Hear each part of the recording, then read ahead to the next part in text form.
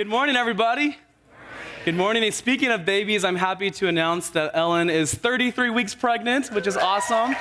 So we're almost at that point, you know. All the different birth classes, and it's wow. Praise God. And we're having a boy, so that's awesome. Yeah. Our tentative due date is September 9th, but you guys all know the baby will come when he wants to come, right?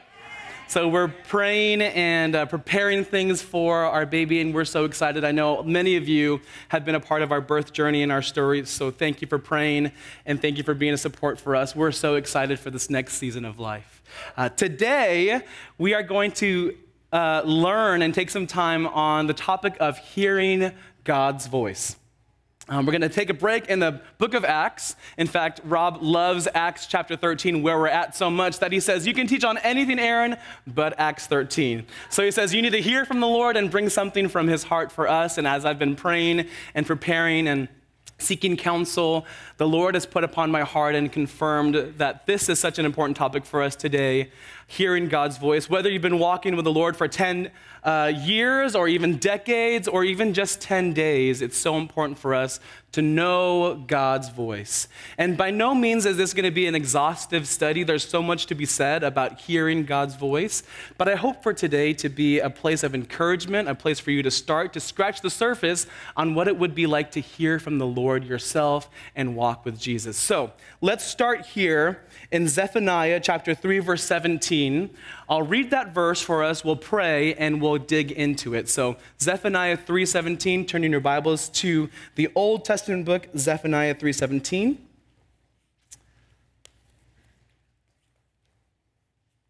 If you need a Bible or don't have one, you can raise your hand and some ushers in the back will go get you a Bible. You can take that. I will take that expense. So we have a couple of hands, ushers, just around. Keep them up so they can find you. We would love to give you a Bible. And again, take that home for you so you can read the rest of the week. Zephaniah 3:17, I'm reading from the New King James Version. The prophet writes, "The Lord your God in your midst, the mighty one will save. He will rejoice over you with gladness. He will quiet you with his love. He will rejoice over you with singing." Let's pray. Father, we thank you that you are a God who speaks and is willing and wanting to speak to us even today. Jesus, as we take some time to make ourselves available, would you teach us to hear your voice? Would you give us ears to hear what your Spirit has to say for us today? I pray, Lord, that we would know you, that we would experience a touch of heaven because we've met with you today. And we ask that you would speak to our hearts, minister to our needs, and show us yourself. In Jesus' name we pray and we say, amen, amen. Have you ever been driving in your car and you're trying to find that perfect song in the playlist, and so you're kind of like skipping that song and listening to like a few seconds and then having to skip again because it's not the right song, and you never come to that place where actually that's the song I've been missing? Or have you ever been laying on your bed at the end of the day feeling, I feel like I'm forgetting something or I'm missing something? It's kind of like that feeling when you know you're supposed to have something and then you leave the door and then you leave the door and you're in your car, you're on your way to the event, and then you're like, I forgot this. Well, I would venture out to say that that missing feeling is actually a touch of the Lord and hearing his voice. I believe that we are created to hear God's voice and to know his heart. The beautiful thing about the Lord is that he is omnipotent yet intimate. And today, we get to hear his voice.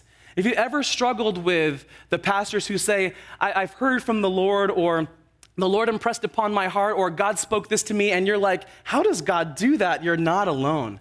In fact, growing up in the church, I would hear those missionaries or those pastors, and I'd be like, oh, they're super saints. Like, they can hear from God. But the truth is, Emmanuel, God with us, God is the one who is speaking to them, and he's able to speak to us. And this promise of him speaking to us is not just for them, but it's for everyone. Amen? So the goal of today is to better learn how to hear God's voice and know when he speaks. So the format of today, the outline is this. Number one, does God still speak today? Obviously, it's a yes. But I'm going to give you a theological framework as to why we say yes. I'm going to give you a foundation on which to build that case of why we believe that God still speaks today.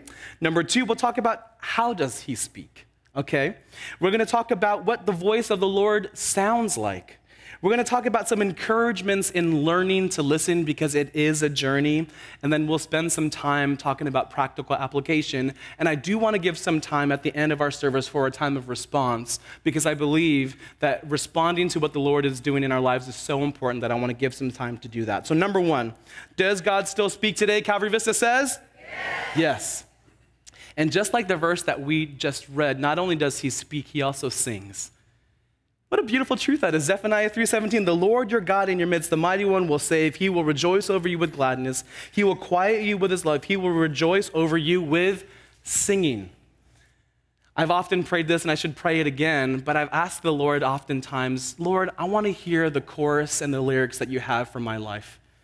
Lord, I want to know the lyrics that you've written for my marriage or for my future children. Jesus, let me know. Give me the lyrics. I want to hear your voice. I want to know those words that you're singing over me. I find a great comfort that God, the one who spoke everything into existence, Genesis 1:1, the Lord spoke everything in times past, is able to speak to us today. And he is, yes, all-powerful, but he's also so intimate with us. We say omnipotent, yet intimate. What a beautiful grace that is. So how do we know that God speaks to us? We know because he not only sings, but in Hebrews chapter 1, verses 1 and 2, the author of Hebrews writes to all the believers. He says this, God, who at various times and in various ways in time past spoke to the fathers by the prophets, has in these last days spoken to us by his Son.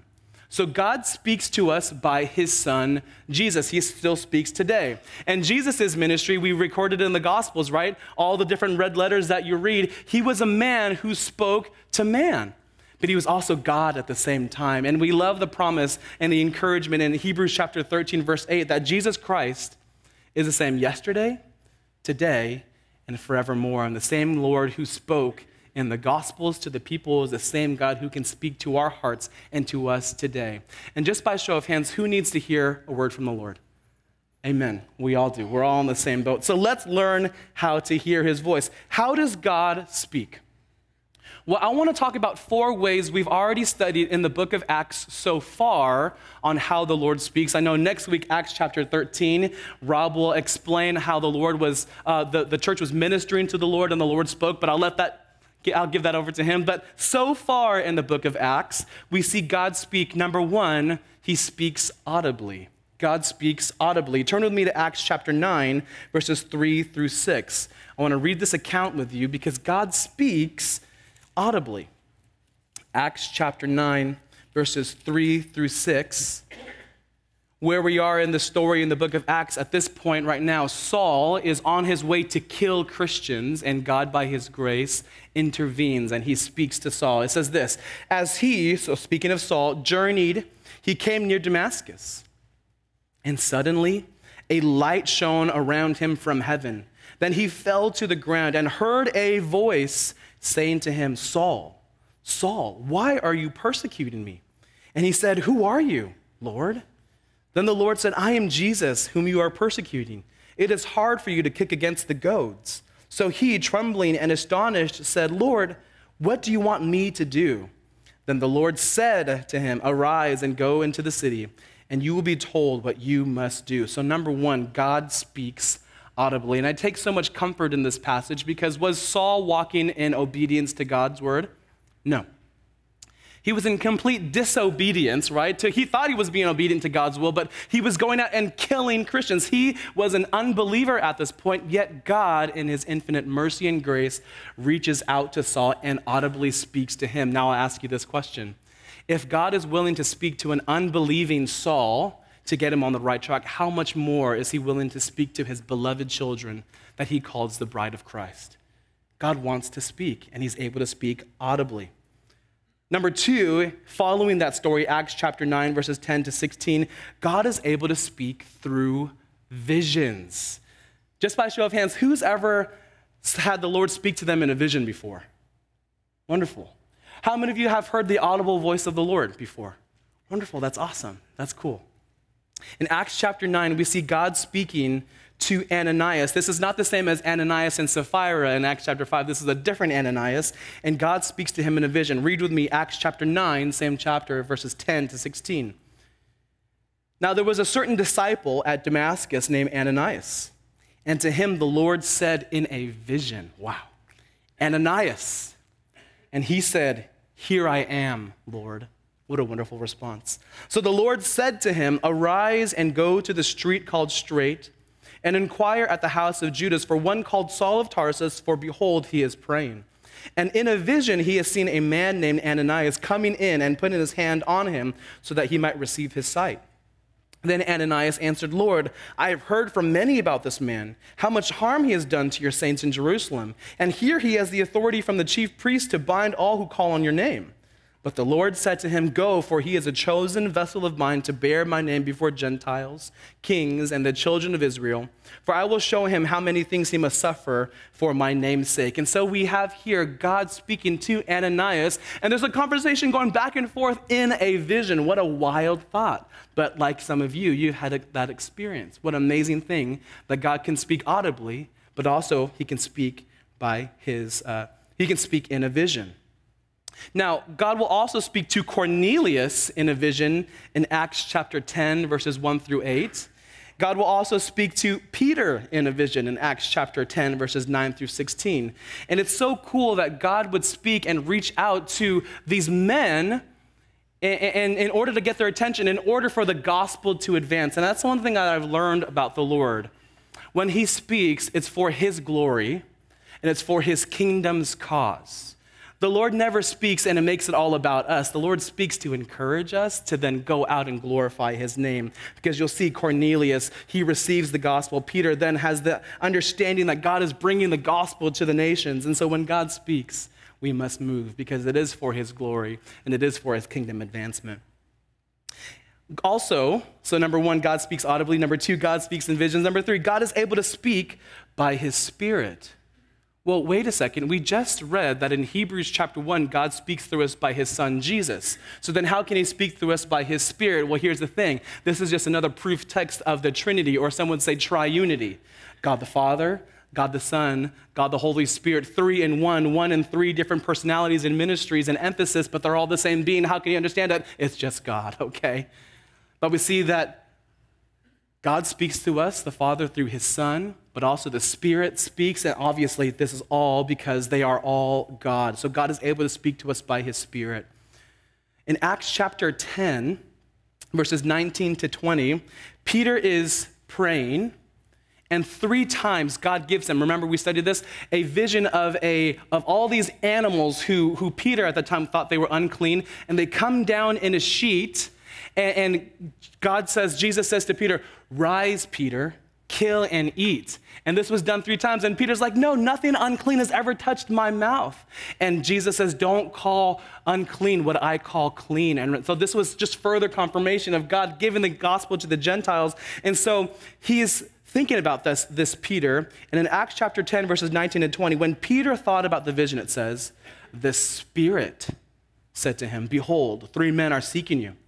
And therefore, go down and go with them, doubting nothing, for I have sent them. So the Spirit is able to speak, and Peter was able to discern that that was the Spirit speaking to his heart in order for him to go down to Cornelius' house.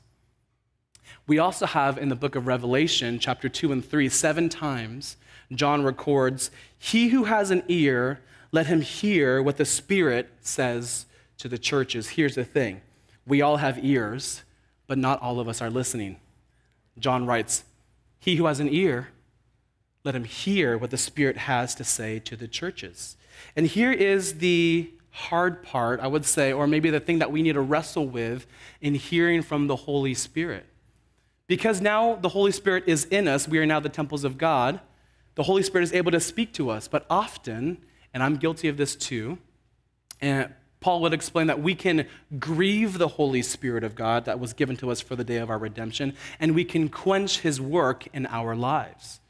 How many of you can admit to, yeah, I've grieved the Holy Spirit before, or I've quenched his work in my life? How do we do that? Number one, I think that we can be quenching and grieving the Spirit of God when we're being disobedient to his word. You can read more on this on Ephesians chapter 4, that when we are being disobedient to the word of God, we quench and we grieve the Holy Spirit in us. When we're disobedient to the word, or when we're distracted by the things of the world, we are grieving and quenching the Spirit of the Lord. And when we're making the daily decisions to ignore his promptings, we are grieving the Spirit of the Lord in him. Man, I can confess that I've been in seasons where I'm complaining, Lord, I can't hear you. But God is like saying, I've always been here. You've just been over there doing your own thing. We can ignore and quench the Holy Spirit. Here's the beautiful truth. God will never leave us nor forsake us, and there's always time to come back to that first love ministry where we're hearing from the Spirit of God, where we're communing with Jesus by the Spirit of God. And if you feel this morning that, hey, I feel like God has been so far away from me, man, this is a word for you that the Lord has never left you, that he is with you today, even right now, and he's speaking to you because we're reading his word.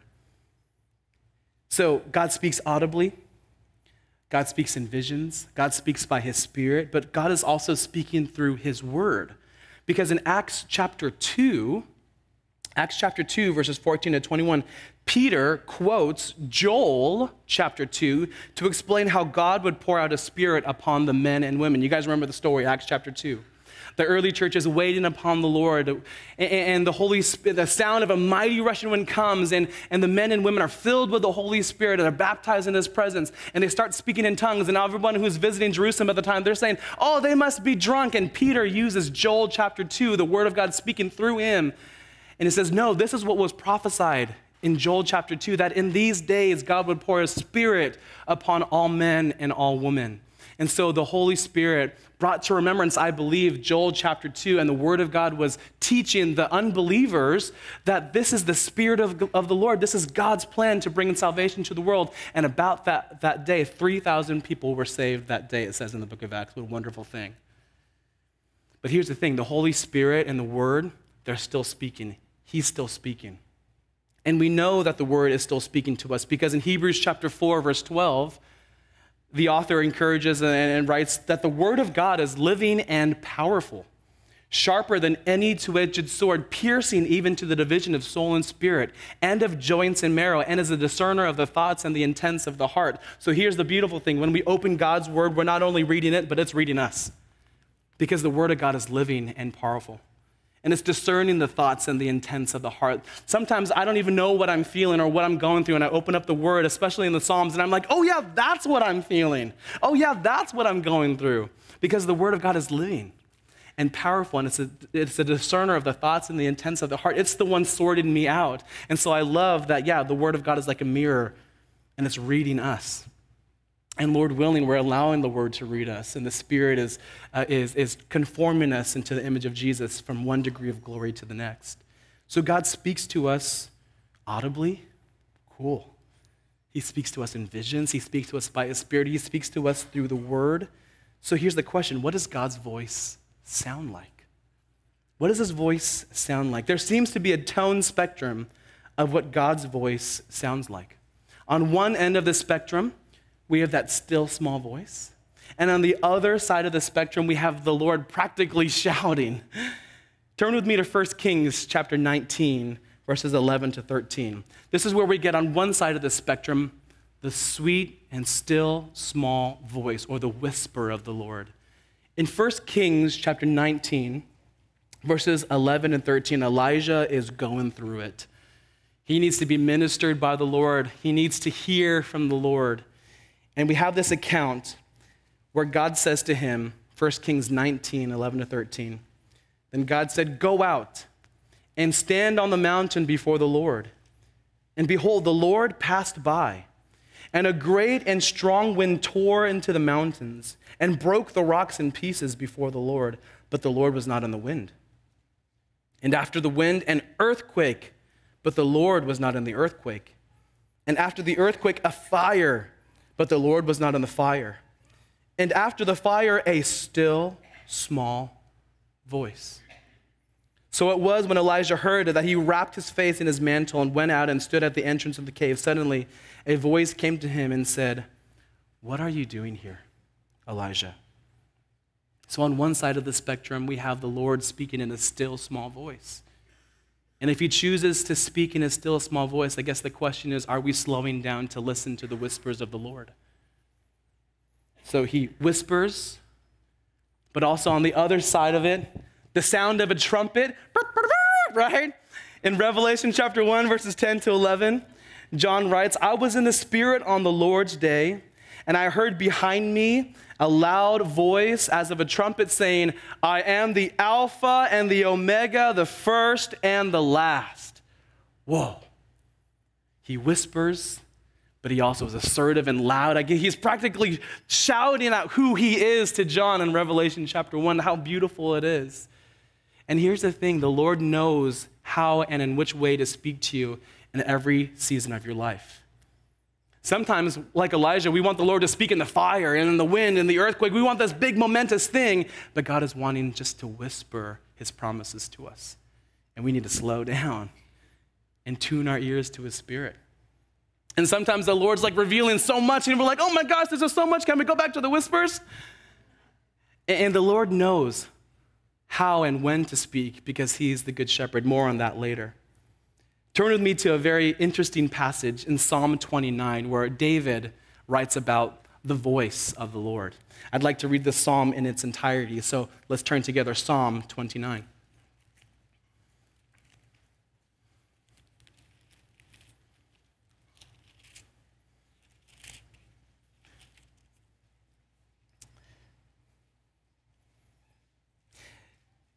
David writes, "Give unto the Lord, O you mighty ones. Give unto the Lord glory and strength. Give unto the Lord the glory due to his name. Worship the Lord in the beauty of holiness. The voice of the Lord is over the waters. The God of glory thunders. The Lord is over many waters. The voice of the Lord is powerful. The voice of the Lord is full of majesty. The voice of the Lord breaks the cedars. Yes, the Lord splinters the cedars of Lebanon. He makes them also skip like a calf, Lebanon and Syrian like a wild ox. The voice of the Lord divides the flame of fire." That's amazing. The voice of the Lord shakes the wilderness. The Lord shakes the wilderness of Kadesh. The voice of the Lord makes the deer give birth and strips the forest bare. And in his temple, everyone says, "Glory." The Lord sat enthroned at the flood. And the Lord sits as king forever. The Lord will give strength to his people. The Lord will bless his people with peace. I love this. David writing about the tone or the voice of the Lord. It's powerful.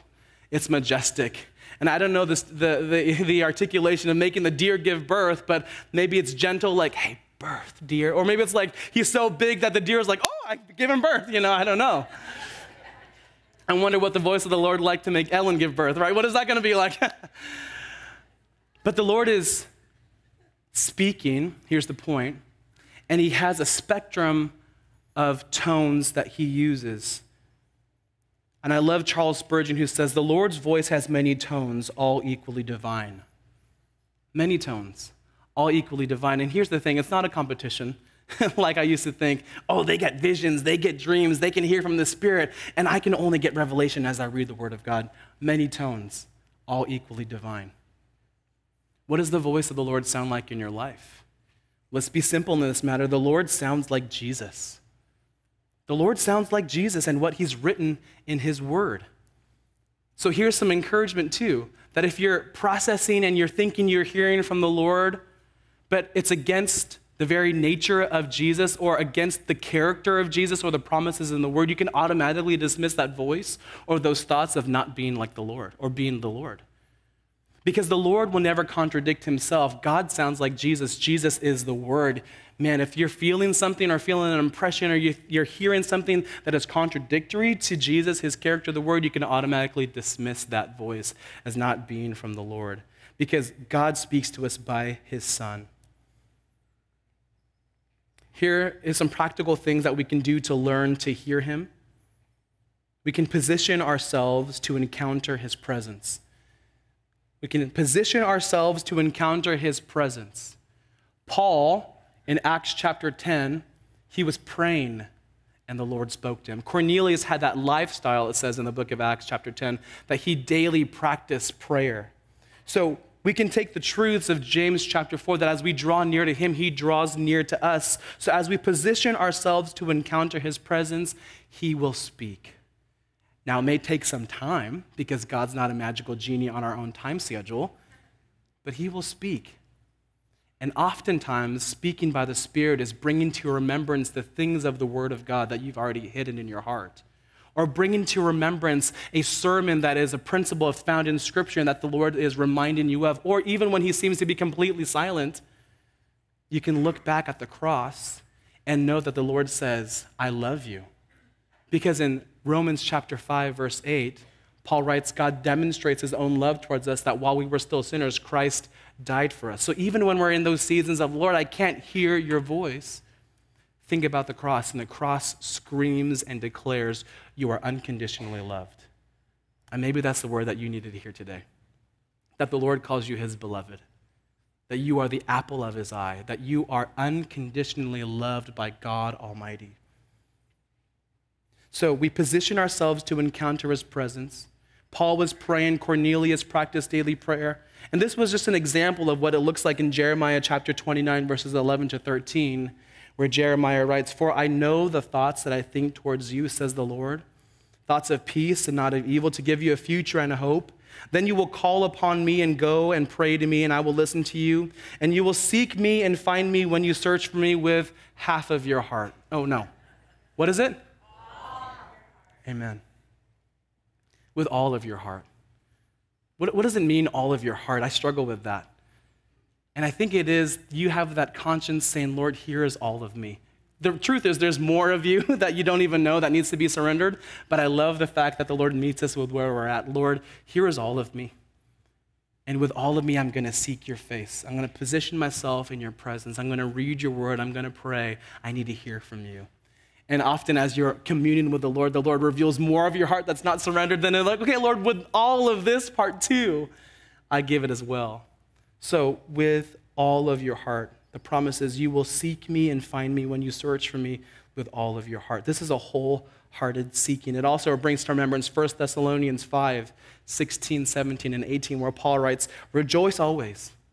Pray without ceasing. In everything give thanks, for this is the will of God in Christ Jesus for you. What does it mean to pray without ceasing? Well, I love this definition. It says, praying without ceasing is saying good morning, Lord, first thing, and saying good night at the end of the day. That every moment of my day, all those hours is just an ongoing conversation with the Lord. It's inviting him to every aspect. Lord, I was thinking this. What's your thoughts on that? Or, Lord, I find myself in this circumstance, with this tension in my family, or this set of circumstances. What do you have to say about it? And it's giving the Lord space to speak. It's part of practicing his presence. So it's saying good morning, Lord, and good night at the end of the day. And even when we sleep, I would say, Lord, speak to me in my dreams. I just need the Lord. So we can live in a lifestyle of prayer. We can be quick to acknowledge the Lord and invite him into the events of our day. But we also need to respond in obedience. When we hear the voice of the Lord and we're learning to hear him, we're never going to know if it's really the Lord. There's always going to be an element of faith, okay? But as you step out and you're seeing, okay, here's the fruit of what's happening. And then you can go back and re-examine, Lord, did I hear you? Was this not you? All those different things. This is what it is to have an ongoing relationship with Jesus. And here's the thing, the muddy middle here on earth, it gets messy. I've been convicted because sometimes I've been so certain that this is the Lord. And then I've had to apologize for people saying, you know what, actually I misspoke. And I said that this was the Lord, but this is not the Lord. And the Lord is so gracious to teach us, to fine-tune. I guess it's a journey. I know that it's a journey in hearing him and better to hear him, better learning to hear him. So you can have grace upon yourself as you're stepping out to hear from the Lord. So there's always going to be an element of faith when it comes to hearing the Lord. But also, how can we learn to hear the Lord's voice? Read the word. We can't be complaining when we're not able to hear God when our Bibles are off to the side collecting dust, right? These are guaranteed places of encounter with God. When we open up his word and meditate on the scriptures, we draw near to him, he draws near to us. Let's be simple in this matter. You want to hear from the Lord? Open up your Bible and read. And often it is going to be the promises of the Lord and the principles in Scripture that'll be like Psalm 119, 105, your word is a lamp unto my feet and a light to my path. We need the word for every step. Lord, I need you here. Lord, I need you here. Lord, I need you over here. Every step of the way, the word of God is able to be the lamp unto our feet and the light to our path. The first time I ever felt the Lord speak to my heart, I thought I was going crazy. It was beautifully divine. I was 17 years old in Bible college, braces and everything. It was a hot mess, right? And at the point of my life, I was in a really big, just family tension that I created. In fact, I was so awful in my family that the best course of action was for them to actually kick me out. So I was homeless for about 3 months, as much as you could be homeless in Murrieta, Temecula, you know?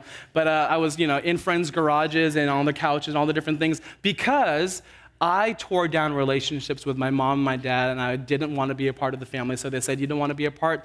Here's the door. And I said, okay, I can do this myself. Well, fast forward a couple of months, we have a family meeting. And at the end of that meeting, I had two choices. I could go back home graciously, live under my parents' rules, and commute to Palomar from Murrieta at that time, or I can go to Bible college. My dad said, I'd pay for your semester at Bible college. You can go there full-time as a student. And I said, I'm not going to live with you. I'm going to go to the Bible college so I can plan what to do for the next 4 months, right? That was my get out of trouble solution. So it was 17 years old. This is the fall of 2008, and I'm in these classes. I'm hearing the Word of God being taught. I'm surrounded by people who are my age but loving Jesus, and I thought, that's weird. But the Lord was slowly softening my heart, and we came to a place in Thanksgiving break, 2008 in the fall, where everyone had packed up their stuff to go for the Thanksgiving break and vacation, and I'm afraid to go home. I'm afraid to go home. Number one, I'm embarrassed. I'm ashamed. I feel like that there's no hope for me in restoration with my family. I chose the easy way of escape because I didn't want to live under my family's rule. There's no way that they would, appreciate me back or welcome me back. And I remember top bunk in my room, I prayed this prayer. I said, Lord, if you're real, speak to me. I was in the book of Genesis that time in the classes, and I was like reading, like God spoke the things into existence. I'm like, God, if you could do that, you could speak to me here in my dorm room. And for the first time, and I would say almost audibly, there was an impression upon my heart that just said, Psalm 46. And I thought to myself, that's weird. But I opened up the scriptures and I turned to Psalm 46, and the first two verses says, God is our refuge and strength, a very present help in time of trouble. Therefore, we will not fear.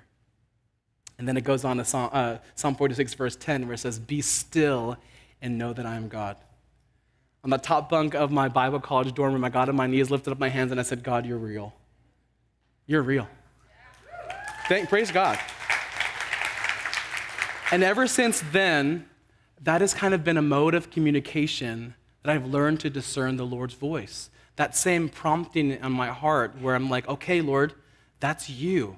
And I've had to table some things because I'm like, there's no way that's the Lord. And then all of a sudden, I'm in a conversation and that person brings up that exact same verse or that exact same principle in Scripture. Or I'm listening on K-Wave and the person's teaching on that passage. And I'm like, that is the Lord. In my life, I've learned to discern that God rarely speaks in solo, but often in orchestra. So it's not just one voice that I'm hearing. I'm hearing the whole orchestra say, hey, whatever the Lord is wanting me to know and to receive. And so the question is, how does God speak to you? If he is this all-powerful God, omnipotent yet intimate, how does he speak to you? So here's some encouragements in listening. Number one, God wants you to know his voice more than you do. Think about the message of the gospel. God bankrupted the treasures of heaven, Jesus Christ, his son, so that he can come and live a life that live the life and die the death that we deserved on that cross. How much more is God willing to give you his spirit or to speak with you or have communion with you? If that was the lengths in the gospel, that he was willing to come and rescue us from ourselves and the penalty of our sin, how much more does he want you to be with him? God wants you to know his voice more than you do. Second encouragement, God, our shepherd, knows his sheep. John chapter 10, verse 14, Jesus says, I am the good shepherd, and I know my sheep, and I am known by them. In John chapter 10, verse 27, my sheep hear my voice, and I know them, and they follow me. So here's the thing. God knows how to speak to us collectively, but God also knows how to speak to us individually. He knows his individual sheep. He knows when you need the whispers of the Lord, the whispers of his voice. He knows when he needs to actually put it on like amplified version and like, hey, you need to pay attention to this. God knows. The Lord knows because he's the good shepherd. He's the creator. We are the creation. He knows how to speak to us. And I believe if we're willing to posture ourselves in his presence, to tune our ears to his spirit, we'll be able to hear his voice more clearly. But here's another encouragement. Peter, in his life in the book of Acts, there seems to be like a rule of 3 in his lives. How many times did Peter deny Jesus? How many times did Jesus say to Peter in John 21, do you love me? In his restoration. How many times in Acts chapter 10 did that vision come to Peter?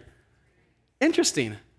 3 times. 3, 3, and 3. I think there had to be like a little bit of a pact that he and Jesus had like, hey, Peter, you know it's going to be me when the 3. You know what I mean? But here's the thing. The Lord knows how to speak to us. He knows how to speak to you. He knows what circumstances you're in. He knows what you need to hear and when to hear it, and he knows how to speak to you because he is that good shepherd. And even when he seems to be silent, again, the cross of Jesus declares that we are unconditionally loved by him. A couple of other encouragements. We need to hear the Lord, especially in hard and uncertain seasons. We will find ourselves in hard and uncertain seasons. And as we learn to listen to God's voice, we need to hear him all the more clearly. And when he is silent, you can fall back on these 3 things. Chuck Smith taught this. When everything is uncertain, when you can't hear the Lord, when you can't see his hand move, fall back on these 3 things. Number 1, God is good. Number 2, he has a plan. And number 3, he is always on time. Let the Holy Spirit bring that to your remembrance because he is always good. God is good. He has a plan. And number 3, he's always on time. And I'll say this, his time schedule is very different from our time schedule. Amen? Man, we're still learning to submit to that every single day. But there are seasons of silence as we walk with the Lord. I want you to be encouraged to press on because every season has a beginning, every season has an end. Keep on asking, seeking, and knocking because the Lord will answer and he will be found. So here's some practical application. We talked about, does God still speak today? Yes. What a glorious and wonderful truth that is. Number 1, bless him for that. Lord, you speak. You're able. You're awesome. But be warned that there are many voices that we could listen to. We can listen to the world. We could be listening to the voices of the flesh or even the enemy, or it's the Lord. Here's the tricky thing about the enemy. We know in Luke chapter 4 and Matthew chapter 4, the enemy was actually using scripture to tempt Jesus. So he was using God's own word to tempt God.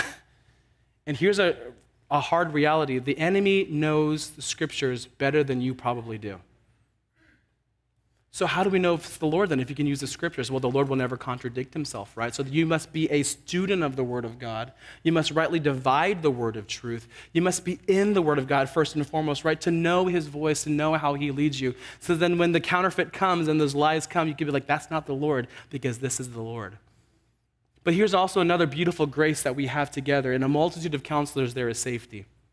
I am so thankful for the men and women, the soundboards in my life, that if I feel the Lord saying something or impressing something upon my heart, I can bounce those things off to them with no judgment, and they can pray with me and help me discern if this is the Lord's leading or not. In fact, it was a couple of some guys, right, that it was in that season of like, hey, I really like Ellen, and this and that, and, you know, is this the Lord? They're like, you don't even have to pray about that. Like, duh, she's the one, you know. But anyways, no, that's because she's so great, right? But they prayed with me. Lord, we don't want to be led by the flesh. We don't want to be led by our own motives or our own kingdom's advancement. We want to hear from you. And the Lord was able to use those guys to encourage me to actually bring some further confirmation. Ellen's the one. Like, what are you waiting for? So I got that ring, right? Got down on one knee and I proposed. And she said yes. So praise God. But, okay, so we talked about that God still speaks today. Amen. So ask yourself this question. What can you do today to better hear God's voice tomorrow? For example, if you're in that season where he's speaking to you in those small whispers, what might you need to do to maybe take away from your schedule, to sit with the Lord for maybe an extended period of time, to wait on him, Are there things in your agenda that need to be shuffled around because priority needs to be priority? We need to hear from the Lord. If God is in the season where he's shouting at you, what is he trying to communicate with you? It's probably something important, and you need to take note and walk in obedience to his leading. We talked about some encouragements and learning to listen, that God wants you to know his voice more than you do. So you can ask yourself this question: how does God speak to me? Men, women, ask yourself this question: how does God speak to me? And if you're a parent, fathers and mothers, you can ask your children, how does God speak to you, children? And it'd probably be a beautiful conversation as to how they're discerning the voice of the Lord. And then you can ask yourself this, if you're a parent: what can I do better as a parent in order for my children to better hear from the Lord?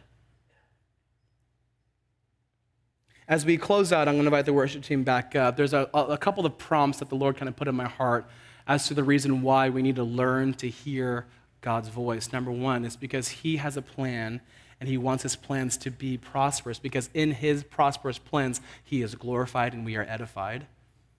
But also, number two, there's a lot of tension as we wait upon the Lord to hear his voice, to discern his leading, and a couple of different applications for us to respond to as the worship band plays. The first one is this: we need to be asking and inviting the Lord to speak into areas of our life where we need clarity and direction. We need to be asking the Lord and inviting him to speak into the areas where we need clarity and direction. Number two, we need to be asking God for strength and endurance through the seasons of silence.